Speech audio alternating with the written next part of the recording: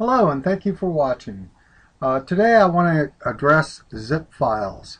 Zip files are something we just love to hate because you go to download something and you're wondering why in the hell is this a zip file?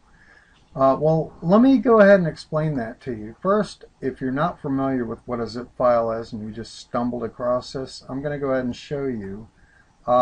This is a distribution of a website shopping cart system called ZenCart. Now the thing about ZenCart is it has about 2,000 or so files in it. So when you download this distribution, let's go ahead and click on that and we'll get that started because that takes like 5 seconds or something. Download the latest official release, 5.3 megabytes. The 5.3 megabytes is a compressed file, and essentially when you uncompress that file it's well over 10 megabytes, but there's a little bit more to it, a little more behind it. So let's just go ahead and download a compressed file so you can see what I'm talking about. Let's see, we're in downloads right now and I already know that I've got this in there, so I'm going to create a new folder and I'm going to call this demo.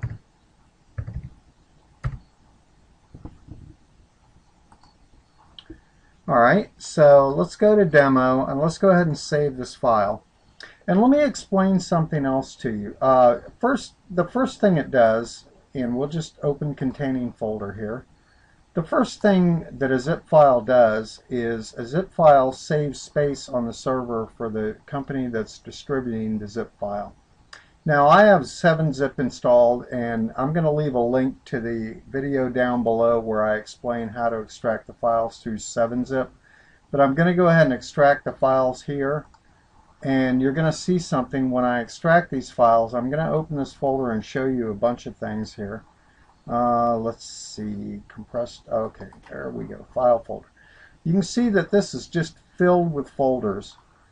But let's go back here for just a second and let's right click it and click properties, and you can see how many files are in this, and it contains 1,580 files in 233 folders. That's amazing. Okay, now when we go back, I'm going to cancel that. We're going to go back and open this for a second. Here's the problem with just sending out these files willy-nilly, one at a time. First of all, you would have to download 1,500 files in this case. Now, there are other cases that are a lot smaller and they're just a single file that are zipped.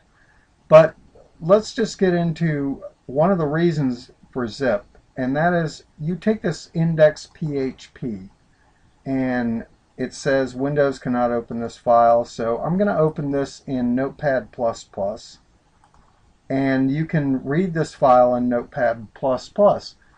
But the problem is, if they put this file on the web server in such a way that you could hit it with your browser, it's not going to download this file. What it's going to do is it's going to open this file, because most modern browsers are designed to take, for example, a PHP file and process that file rather than download it. So for this simple reason, this is why people zip files. You have to zip a file because if it's in its original extension and that extension can be run by your browser will attempt to run that file. So let's go back here for a second to this ZenCart e-commerce shopping cart.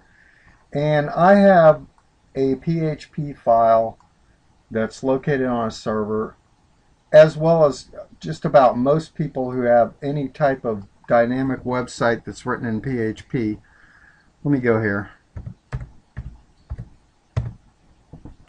Wingstoday.com. It's a site I just built, and it has a PHP file in the background.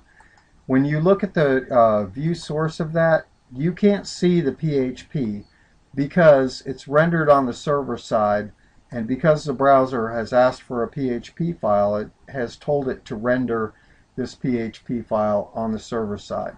So, and the same thing goes, you can go a little deeper in here. I've got a news feed here. And I just did a complete tutorial on wingstoday.com/news. But if I type in index.php,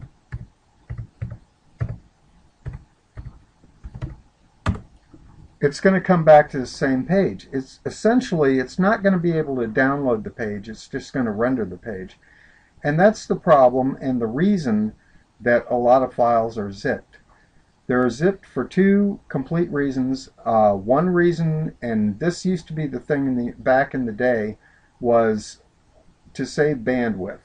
Now, everyone's got high-speed internet. There's no need to save all that bandwidth now.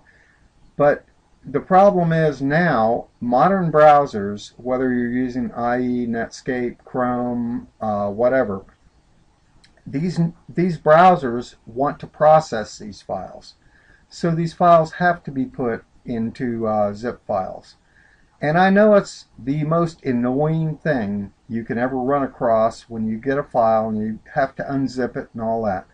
But really, that's the way they distribute files these days across the internet. And I hope that has explained it to you a little bit, and I hope you understand why you're getting so many zip files when you want to download things.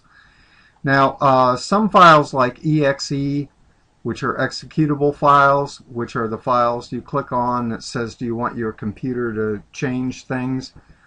Those can be downloaded, but for example, PHP files and things of that nature, HTML files, etc., are interpreted by the browser, and that's why nowadays a lot of people use zip.